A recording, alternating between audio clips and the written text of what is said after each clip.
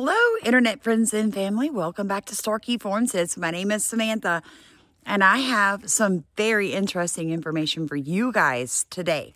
So a lot of people keep trying to tell me that geoengineering, climate geoengineering, solar geoengineering isn't real. But I'm here to prove something to you guys. Do you see that?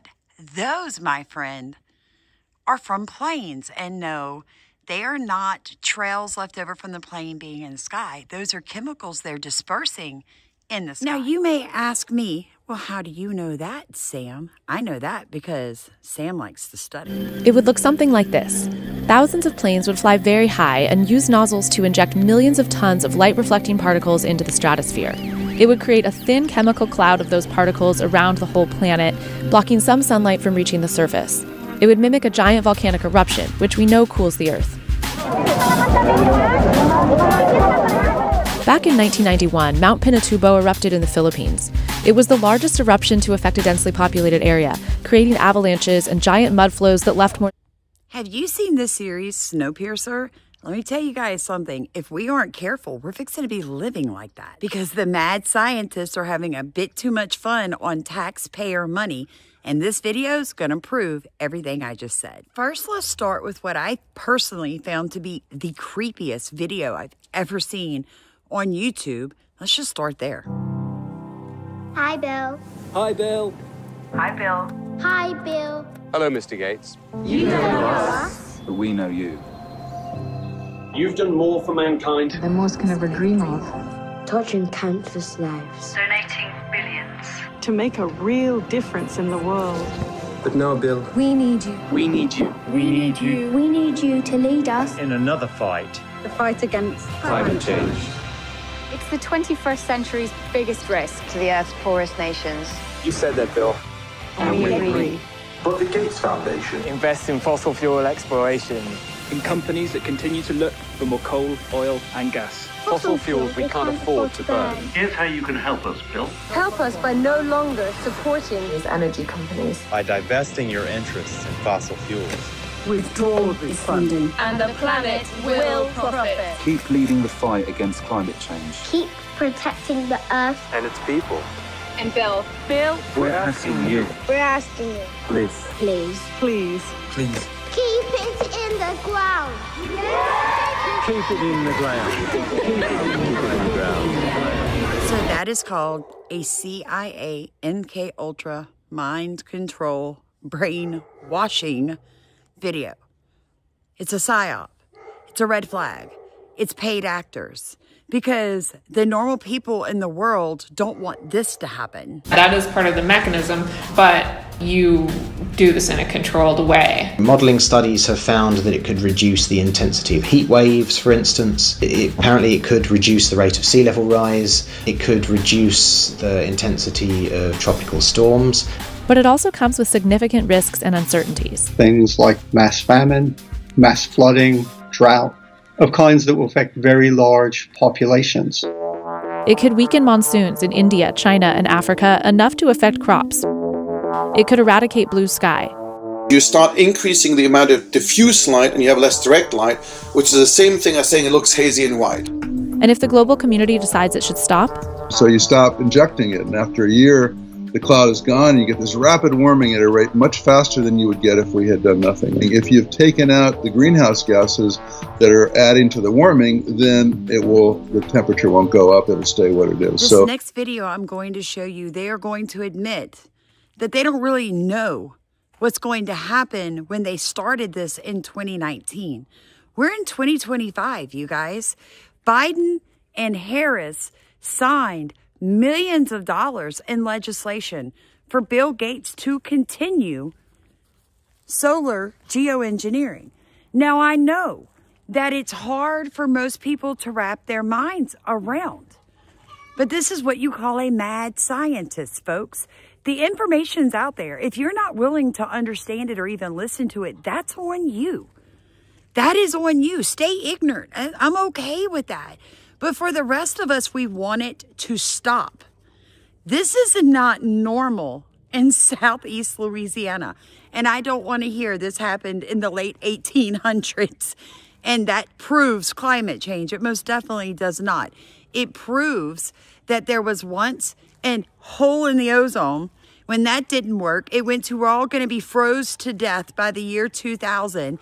Then we had the Y2K. Then we had climate change, no, global warming. And because that, nobody would buy that, they simply just rebrand it again. They have been rebranding since the 1970s to get control of us through carbon credits and other such nonsense. This is how they're going to finish taking the world's prosperity, folks, and making us all slaves to the machine.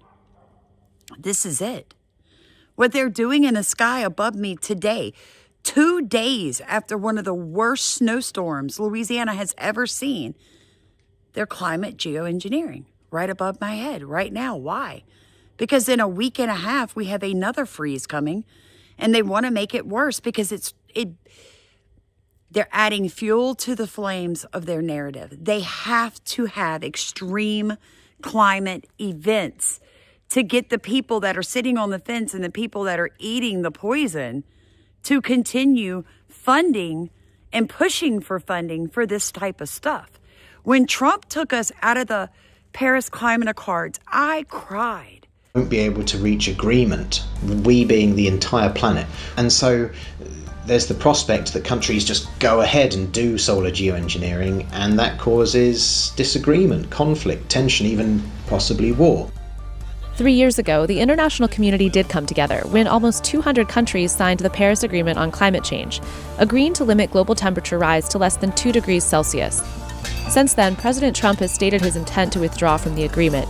The Paris Climate Accord is simply the latest example of Washington entering into an agreement that disadvantages the United States.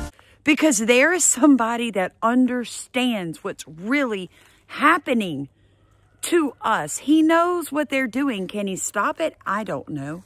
States have their own sovereign laws. You're going to have to start locally getting legislation passed. I keep telling you guys that. It's why we have to get this snow tested. So far, we've raised a little over $800, but the lady sent me a quote of $2,200, folks. It's going to take a little bit more, and we're going to get there. We're going to get there. I'm still taking prices today, calling. A lot of people gave me suggestions. I'm looking into everything because we have to get this snow tested. That's where we start. We use their own game against them. We use their science against them, folks. My daddy used to always tell me, honey, sugar gets more flies than vinegar, right? And the squeaky wheel gets the grease. But you cannot fight your enemy until you understand the rules they play by. That is just a fact. Enjoy the rest of this video. I love you guys. Like, comment, subscribe. Share this video. If you want to donate towards the snow testing, please do. I'll link it in the top of comments. You guys have a great day. I'm going to go live at some point today. I've got a whole bunch of stuff to share with you guys. Most of it has not got to do with climate. It's just got to do with what's going on with the world. But I will find it very interesting to share this information with you guys. Love you all. Over climate change and big spending. $5 million from Leonardo DiCaprio, £10 million from the UK. Meanwhile, Bill Gates is backing the first high-altitude experiment of one radical climate change solution, creating a massive chemical cloud that could cool the Earth. It's called solar geoengineering, and it's highly controversial. How long will it be that countries keep experiencing these climate impacts before someone gets desperate and says, hey, we need to cool the planet with solar geoengineering? It would look something like this. Thousands of planes would fly very high and use nozzles to inject millions of tons of light-reflecting particles into the stratosphere. It would create a thin chemical cloud of those particles around the whole planet, blocking some sunlight from reaching the surface. It would mimic a giant volcanic eruption, which we know cools the Earth. Back in 1991, Mount Pinatubo erupted in the Philippines. It was the largest eruption to affect a densely populated area, creating avalanches and giant mud flows that left more than 700 dead and 30,000 homeless. It also spewed a cloud of 20 million tons of sulfur dioxide particles into the stratosphere. That chemical cloud was hundreds of miles across and reflected about 2% of sunlight back to space. And in 1992, the Earth was cooler than in 1991. That is part of the mechanism, but you do this in a controlled way. Modelling studies have found that it could reduce the intensity of heat waves, for instance. Apparently it could reduce the rate of sea level rise. It could reduce the intensity of tropical storms. But it also comes with significant risks and uncertainties. Things like mass famine, mass flooding, drought, of kinds that will affect very large populations. It could weaken monsoons in India, China, and Africa enough to affect crops. It could eradicate blue sky.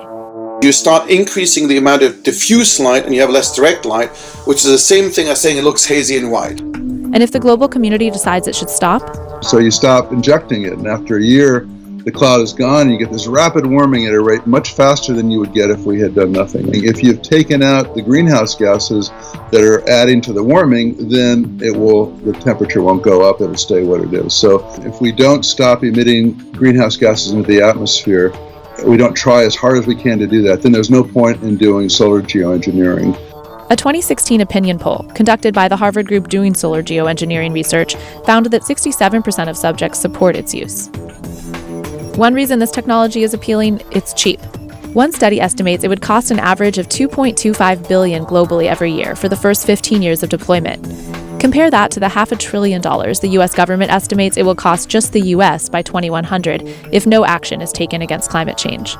Or the $1.6 to $3.8 trillion projected global spending by 2050 on low-carbon energy production.